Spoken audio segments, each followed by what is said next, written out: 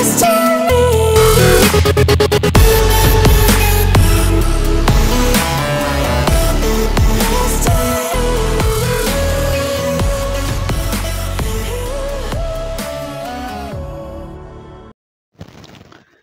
Guys welcome back to our channel science Olympic. तो आज আমরা আলোচনা করব আমাদের হিউম্যান অ্যানাটমির একটা দুর্দান্ত টপিক নিয়ে, যা হলো হিউম্যান এক্সক্রেটরি সিস্টেম। তো এই এক্সক্রেটারি কথার অর্থই বোঝাচ্ছে যে কিছু একটা জিনিস যা বাইরে বেরিয়ে যায়। এখন প্রশ্ন হলো আমাদের বডি থেকে এমন কি জিনিস যা বাইরে বেরিয়ে যায়। আমরা যে খাবারটা খাই সেই খাবারটা নিউট্রিশন অ্যাবজর্পশনের পর সেটা কিন্তু বাইরে বেরিয়ে যায় অ্যানাস দিয়ে, রাইট? বাট এই এক্সক্রেটরি সিস্টেমে কিন্তু আমরা আমাদের যে খাবার, যে ফুড অ্যাবজর্পশনের কথা তা কিন্তু আলোচনা করব না। আজ আমরা মেইনলি আলোচনা করতে চলেছি যে আমরা যে জলটা পান করছি, যে জলীয় অংশটা যে পান করছি, সেই জলটা কিভাবে আমাদের ইউরিনে কনভার্ট হচ্ছে, অর্থাৎ CONH2 তার হোল টুতে কীভাবে কনভার্ট হচ্ছে। ওকে, তো এই জল H2O থেকে CONH2 তার হোল টুতে কনভার্ট হওয়ার জন্য যে সিস্টেমটা প্রয়োজন, সেই সিস্টেমটাকে আমরা বলছি মূলত এক্সক্রেটারি সিস্টেম। ওকে, এক্সক্রেট কথার অর্থ বাইরে বেরিয়ে যাওয়া। তো এক্ষেত্রে আমরা জল কীভাবে বাইরে বেরিয়ে যাই ইউরিন হিসেবে তা নিয়ে আলোচনা করব। অলরাইট, সো প্রথমে আমরা দেখে নেব যে এই যে আমাদের এক্সক্রেটারি কথাটা বলছি, এক্সক্রেটারি তো ডেফিনেশন কি, হোয়াট ইজ এক্সক্রেটারি? তো বলা হচ্ছে the human এক্সক্রেটারি system is responsible for the elimination of waste in human beings. Eliminate কথার অর্থ কি বাদ দিয়ে দেওয়া, রাইট? তো হিউম্যান এক্সক্রেটরি সিস্টেম ইজ রেসপন্সিবল দায়ী হয় for the elimination of West of in human beings, অর্থাৎ মানুষের জন্য যেটা ওয়েস্ট পদার্থ, যেটা বাজে পদার্থ, ব্যাড পদার্থ, ওকে, যেটা পয়জনাস পদার্থ, সেটাকে এলিমিনেট করার জন্য। ওকে, human have to kidney, two ureters, to urinary bladder and a urethra as a part of the excretory system. ওকে, তো সিস্টেম কথাটার অর্থ আমি আগেও বলেছি যে সিস্টেম কি, যে সিস্টেম কথার অর্থ হলো যে কোনো একটা ফাংশনকে প্রোগ্রেস করার জন্য যে অনেকগুলো অর্গান একত্রিতভাবে যে কাজটা সম্পাদিত করে। ওকে, তো এই যে এক্সক্রেটরি সিস্টেম, তো এক্সক্রেটরি সিস্টেম এর মূল টার্গেট কি, যে জলকে CONH2 তার হোল টুতে কনভার্ট করে, H2O কে CONH2 তার হোল টুতে কনভার্ট করে, রাইট? তো এই যে টার্গেট, এই টার্গেটটাকে ফুলফিল করার জন্য অনেকগুলো, শুধুমাত্র যে আমাদের কিডনি দায়ী তা নয়, কিডনির সাথে সাথে আমাদের ইউরেটার্স, ইউরিনারি ব্লাডার, ইউরেথ্রা, পেনিস সব কিছুই কিন্তু আমাদের এক্সক্রেটরি সিস্টেমের আওতায় পড়ে। ওকে, তো এই জন্য এটাকে বলা হচ্ছে system. Next, human excretory system include organ that facilitates the removal of nitrogen waste from the body. তো রিমুভাল অফ নাইট্রোজেন ওয়েস্ট, তো এখানে যে ওয়েস্ট পদার্থের কথা যে বলছি, সেই ওয়েস্ট পদার্থ কী প্রকার, সেটা নাইট্রোজেন প্রকৃতির, অর্থাৎ CONH2 কথাটার অর্থ মধ্য দিয়ে বুঝতে হচ্ছে NH2, অর্থাৎ নাইট্রোজেনের এমন একটা মলিকিউলস যেটা হচ্ছে আমাদের কিন্তু ওয়েস্ট ম্যাটেরিয়াল বা poisonous material. Okay, next, the main এক্সক্রেটরি organ include kidney, ureter, urinary bladder and urethra. Kidney filters the blood and urine is the filter obtained. অর্থাৎ এক্ষেত্রে কি হয়, এক্ষেত্রে এক্সক্রেটরি organs include kidney, ureter, bladder, এগুলো সবগুলোই, যতগুলো organ আছে, ব্লাডার, ইউরেথ্রা, সবগুলোই কি করে, ফিল্টার করে। কিডনি ফিল্টার করে ব্লাডকে, আমাদের যে ব্লাডটা আছে সেই ব্লাডকে ফিল্টার করে, এবং সেই ব্লাড থেকে যে পয়জনাস ম্যাটেরিয়াল অর্থাৎ CONH2 তার হোল টু ইউরিনটা, সেটাকে অ্যাবজর্বস করে এবং সেটাকে কিন্তু আমাদের বাইরে বের করে দেয়। ওকে, তো আমরা দেখব যে আমাদের হিউম্যান এক্সক্রেটরি সিস্টেম যে ছবিটা। ওকে, তো এই হচ্ছে আমাদের হিউম্যান এক্সক্রেটরি সিস্টেম। তো আমাদের যে কিডনির কথা বলছি, ওকে, এই যে এই জায়গাটা, এটা হচ্ছে আমাদের দুটো কিডনি থাকে। তো এটাকে একটু জুমিং করে এখানে দেখা হয়েছে যে দুটো কিডনি দেখানো হয়েছে। তো এক্ষেত্রে আমরা দেখব কিডনিকে একটু যদি ভালো একটা ছবি দেখি, নেক্সট ছবিতে দেখি, এই ছবি দেখো, এক্ষেত্রে দেখা যাচ্ছে যে দুটো ক্যানেল আছে, একটা ব্লু ক্যানেল আর একটা রেড ক্যানেল, রাইট? তো এই ব্লু ক্যানেলের কাজ কি, ব্লু ক্যানেলের নাম হচ্ছে ইনফেরিয়র ভেনা ক্যাভা, আর আমাদের যে রেড ক্যানেলটার নাম দেওয়া আছে সেটার নামটা কি দেওয়া হচ্ছে, রেনাল আর্টারি।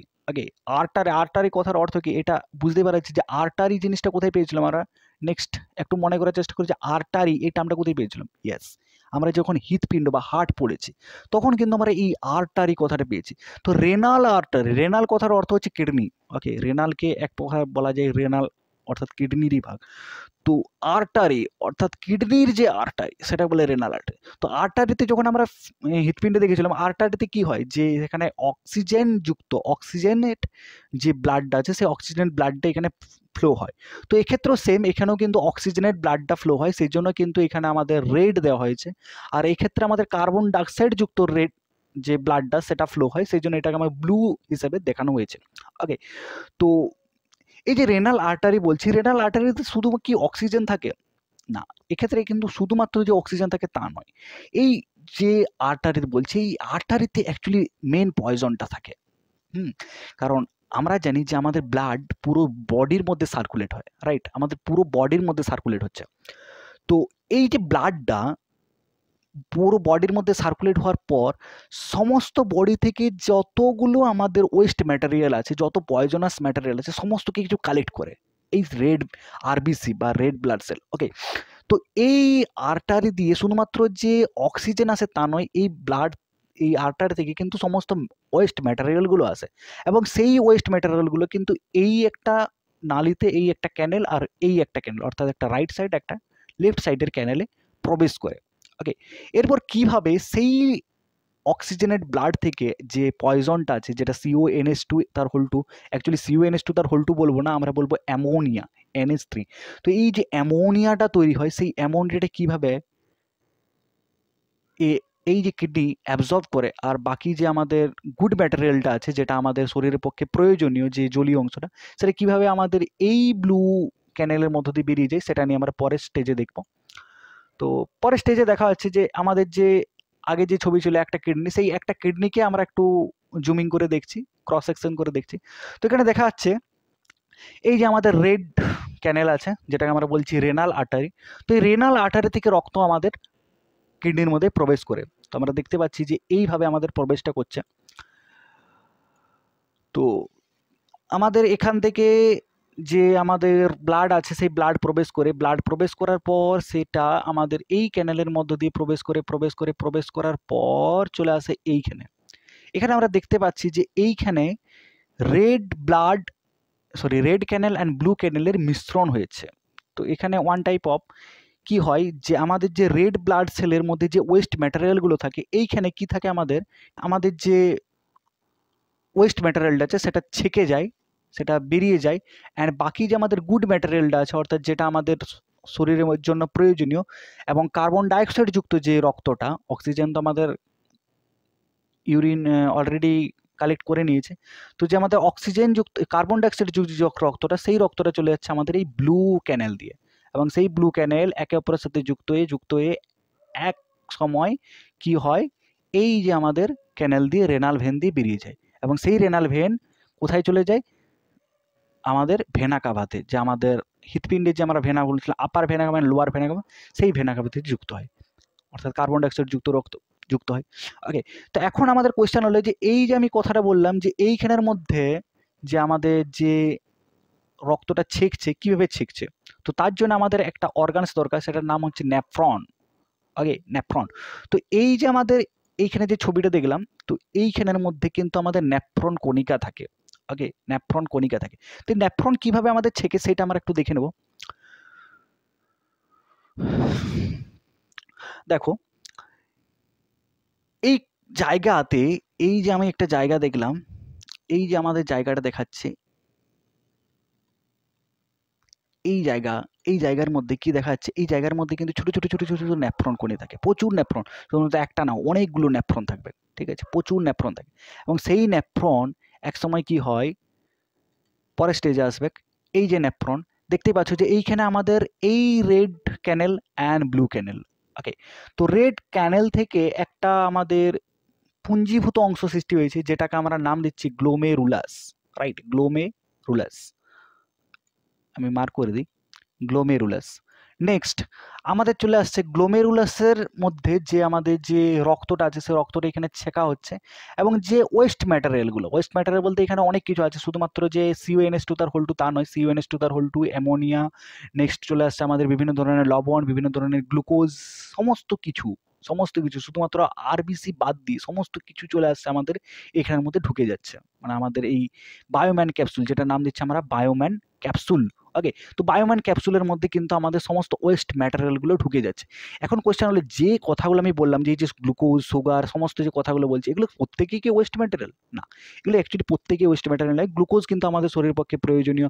সমস্ত যে লবণ আমাদের জন্য ওয়েস্ট ম্যাটেরিয়াল তা নয়, কিছু কিছু লবণ আমাদের জন্য প্রয়োজনীয়, যেমন NaCl। ওকে, তো এগুলো আমাদের শরীরের পক্ষে প্রয়োজনীয়। তো এক্ষেত্রে কী হয়, বায়োম্যান ক্যাপসুল সমস্ত ওয়েস্ট ম্যাটেরিয়ালগুলোকে কালেক্ট করে।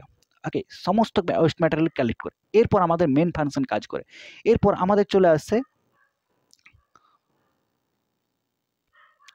প্রিক্সোমেলাল কনভলিউটেড টিউব। এর কাজ কি? এর কাজ হচ্ছে এই যে ওয়েস্ট ম্যাটেরিয়ালগুলো, এগুলোকে নিয়ে এরপর সিলেক্ট করবে। অ্যাকচুয়ালি সিলেক্ট করে যে কোনগুলো আমাদের ওয়েস্ট ম্যাটেরিয়াল, কোনটা আমার বডির জন্য দরকার নেই, কোনটা আমার বডির জন্য দরকার, সেগুলো সিলেক্ট করে। এই যে আমরা প্রত্যেক দিন প্রায় 5 থেকে 5.5 লিটার আমাদের জল খাই, ঠিক আছে, অ্যাকচুয়ালি খাওয়া উচিত। এবার খাই না খাই সেটা পরের ব্যাপার, অ্যাকচুয়ালি খাওয়া উচিত। তো প্রায় 5.5 লিটার আমরা যে জল খাচ্ছি, 5.5 লিটার কি আমরা ইউরিন বাইরে বার করি? তা তো নয়, জাস্ট 1/2 লিটার থেকে 1 লিটার, রাইট? খুব বড় জোর 1 লিটার। তো এই 5 লিটার থেকে 1 লিটারে কিভাবে কনভার্ট করে? তো এই প্রক্সিমেলাল যে আমাদের টিউবটা আছে, যেটাকে আমরা বাংলায় বলি এই নিকটবর্তী নালী। ওকে, তো এই নিকটবর্তী নালীটা কি করছে? এই নিকটবর্তী নালীটা সমস্ত যে জলটা আছে, H2O আছে, সেই H2 কে কালেক্ট করে, অ্যাবজর্ব করে, রিঅবজার্ভ করে, এবং বাকি যে ওয়েস্ট ম্যাটেরিয়ালগুলো আছে সেগুলোকে পরের স্টেজে চলে আসে। আমরা পরের স্টেজে দেখতে পাচ্ছি, পরের স্টেজে একটা ইউ আকৃতির একটা স্টেজ আছে, এই যে আমরা দেখতে পাচ্ছি ইউ আকৃতির। ওকে, তো যেটাকে বলা হচ্ছে লুপ অফ হেনরি। ওকে, একে ইউ লুপ বলা হয় বা লুপ অফ হেনরিও বলা হয়। তো এই লুপ অফ হেনরিতে কি হয়, এই ওয়েস্ট ম্যাটেরিয়ালটা যেটা আমাদের প্রক্সিমেলাল টিউব থেকে বেরিয়ে এসে এই লুপ অফ হেনরিতে স্টোর হচ্ছে, সেই স্টোরটা কি হয়, সেটা অনেকক্ষণ পর্যন্ত এই জায়গাটা স্টোর হয়। কারণ এটা আমরা দেখে বুঝে পাচ্ছি এটা ইউ আকৃতির হওয়ার কারণ কি, আমরা ফিজিক্সে জলের সমোচ্চশীলতা ধর্ম একটা পড়েছি। তো সেখানে আমরা দেখেছি যে যদি টিউবের আকার বিভিন্ন ধরনের হয়, তো যেমনই হোক না কেন, যে আমাদের যে জলের যে সমোচ্চশীলতাটা, যেটা সমান যে উচ্চতাটা, সেটা সবসময় কিন্তু একটা সমান উচ্চতায় থাকবে, তাই যেমনই আমাদের টিউবের আকৃতি হোক না কেন। তো এক্ষেত্রে টিউবের আকৃতিটা ইউ আকৃতি, তার হওয়ার কারণ হচ্ছে যে এইখানে যতক্ষণ না পর্যন্ত আমাদের এতটা অবধি যে ওয়েস্ট ম্যাটেরিয়ালটা পরিপূর্ণ হচ্ছে, ততক্ষণ পর্যন্ত কিন্তু ওয়েস্ট ম্যাটেরিয়ালটা এরপর কিন্তু আর পাস আউট হবে না। ওকে, তো এতটা পর্যন্ত আমাদেরকে আগে ফুলফিল হতে হবে, দেন পাস আউট হবে। তাহলে এতটা অবধি ফুলফিল করার জন্য অনেক টাইম লাগবে। সেই টাইমের মধ্যে কী করে, হেনরি অফ লুপ প্রচুর পরিমাণ জলকে অ্যাবজর্ব করে, রিঅ্যাবজর্ব করে। ওকে, ফলে এই যে 5.5 লিটার যে মূত্রটা ছিল, সেটা প্রায় 1.5 থেকে 2 লিটারে কনভার্ট হয়েছে। অ্যাকচুয়ালি আমাদের অ্যাবজর্পশনের মূল কাজটাই হচ্ছে লুপ অফ হেনরির। ওকে, নেক্সট আমাদের এই যে তারপরে আর একটা লুপ চলে আসছে, যেটাকে আমরা বলছি দূরবর্তী সংবর্ত নালিকা। তো সেই দূরবর্তী সংবর্ত নালিকায় আবার যে আমাদের যে ব্লাডটা আছে, যে আমাদের ওয়েস্ট ম্যাটেরিয়ালটা আছে, এখন আর ব্লাড বলবো না, ওয়েস্ট ম্যাটেরিয়াল আছে, সেটা কি হচ্ছে, সেটা আবার কিন্তু আমাদের রিঅবজর্পশন হবে এবং কালেক্টিং টিউবে এসে যুক্ত হবে। সেই কালেক্টিং টিউব কি হবে, এইখানে ছবিতে আমরা দেখতে পাচ্ছি যে এই কালেক্টিং টিউব আমাদের কিন্তু এই ক্যালেক্সে আসে যুক্ত হয়। এটাকে আমরা বলি মেজর ক্যালেক্স, মাইনর ক্যালেক্সের বিভিন্ন ধরনের নাম থাকে, তো এখানে তো নাম দেওয়া নেই। তো যাই হোক, এই ক্যালেক্সে আসে যুক্ত হয় এবং সেই ক্যালেক্স, এই যে হলুদ রঙের জিনিসটা দেখতে পাচ্ছে, এই যে হলুদ রঙের জিনিসটা দেখতে পাচ্ছে, এই জায়গায় এসে কিন্তু আমাদের যুক্ত হয়। এরপর সমস্ত যে আমাদের ওয়েস্ট ম্যাটেরিয়ালগুলো আছে, সমস্ত ওয়েস্ট ম্যাটেরিয়াল আমাদের ইউরেটারে এসে যুক্ত হয় এবং ইউরেটারে এসে আমরা দেখতে পাচ্ছি এই যে আমাদের ইউরেটার, এই যে আমাদের ফুলফিল ইউরেটার, এই ইউরেটার কোথায় যুক্ত হয়, ইউরিনারি ব্লাডার। একটা ব্লাডার, এই ব্লাডার কি করে, কিছুক্ষণের জন্য যে আমাদের যে মূত্রটা তৈরি হয়েছে, যেটা আমরা বলছি CONH2 তার হোল টু, সেই CONH2 তার হোল টুকে কিছুক্ষণের জন্য যে স্টোর করে রাখে। ওকে, এরপর যখন এটা ফুলফিল হয়ে যায় তখন এটা প্রসারিত হয়।